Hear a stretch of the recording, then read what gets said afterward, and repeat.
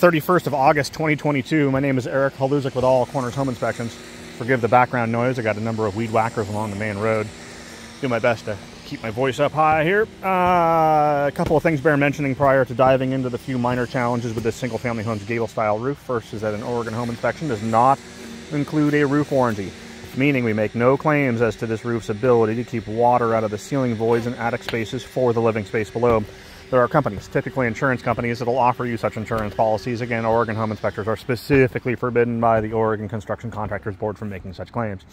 Second, and maybe more importantly, is no matter how new this roof might be, we would highly recommend that you budget both dollars and time for both professional evaluations and professional maintenance of this and the adjacent roof to the front of the structure. There is discoloration around the covered roof vents at the front portion of the structure. That's generally an indication that this attic space may have an imbalance, maybe a choking of the exhaust side. We'll see if we see any other additional issues in the attic space below. You can see that sort of discoloration around the covered roof vents. There are areas of rusted screw heads, in particular at the ridge. Keep in mind we don't receive a lot of snow load here, but rusted nails and screws, fasteners of any kind exposed to the element should be monitored over time and then maybe replaced or maintained with a caulking or with maybe new screws.